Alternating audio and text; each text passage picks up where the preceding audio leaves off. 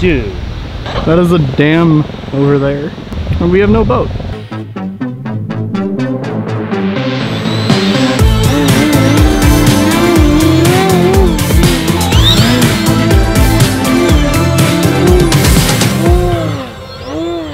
The RV-8 10E was designed from the ground up by Kike Somanzini and the team at Flex Innovations to be an aircraft that beginners through even Bob Hoovers can enjoy.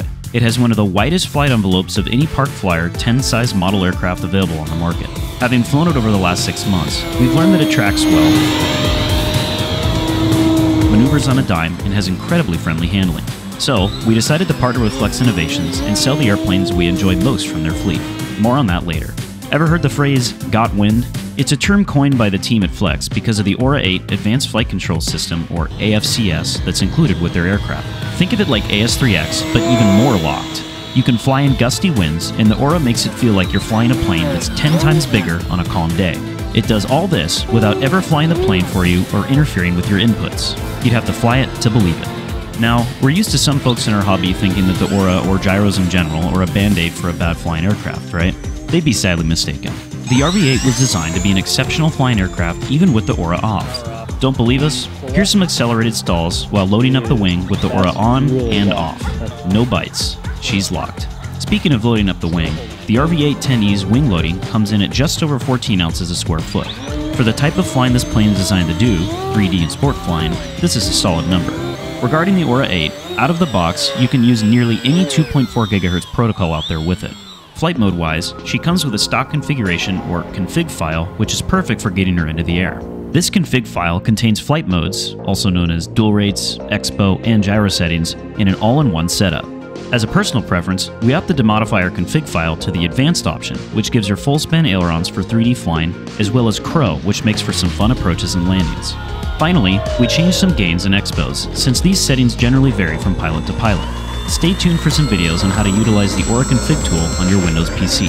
If flying off the water is something you enjoy, you'll be glad to hear that optional floats with internal LEDs for night float flying are available for the RV-8 10E. They were a breeze to assemble, no glue is required, and once completed and installed on the plane, she was quite the looker on water. We haven't had the opportunity to fly on floats at night, but we did get her up at daytime and had a blast doing some takeoffs, landings, acro,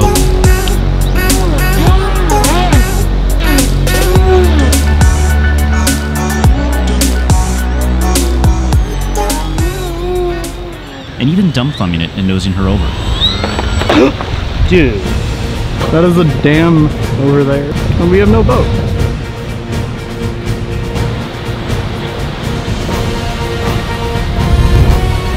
Yes. Since we aren't Jesus, we weren't able to walk on water and had to leave it up to the luck of Somanzini to use the prop underwater to get her to shore.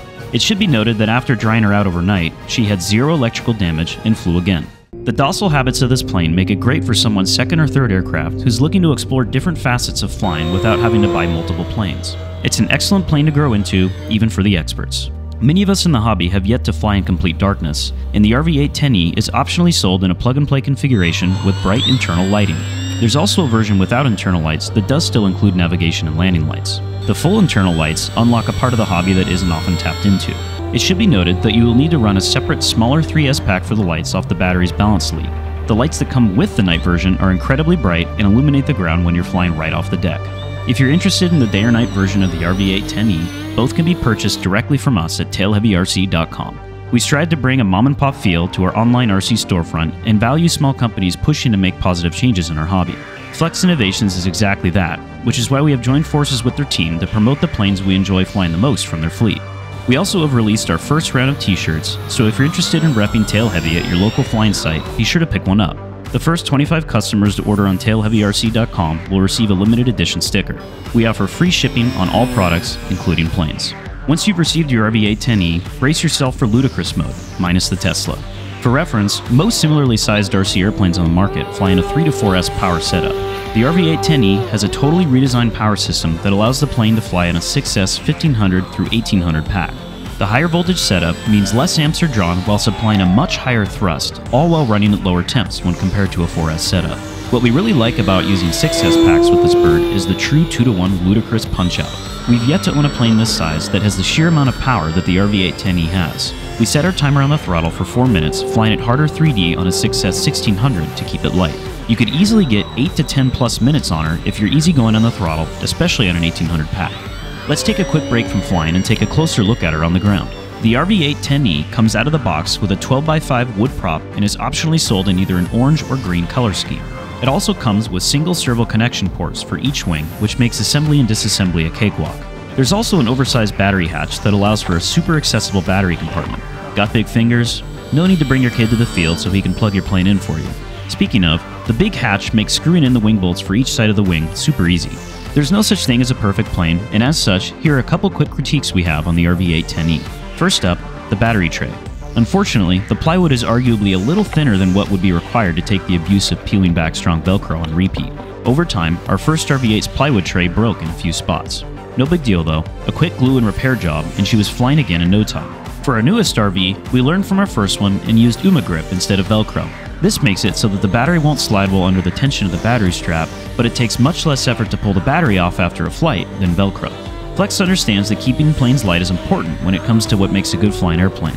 This would explain their approach to the battery tray being a little thinner.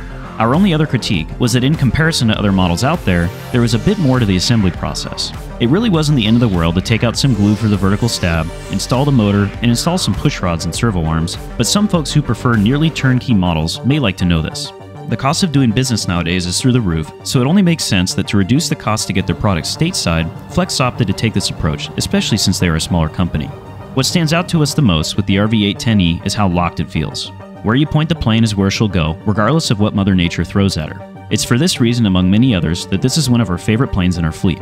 If you're interested in owning one yourself, go check out tailheavyrc.com and pick one up with free shipping. If you're just here for the videos, we were thinking about making a bush conversion for the RV-8 10E and putting it through its paces, like we did with the T28 bush conversion. If you're interested in seeing this, leave a comment and let us know. Happy landings, and bounce one on for us. We'll see you next time with a new upload.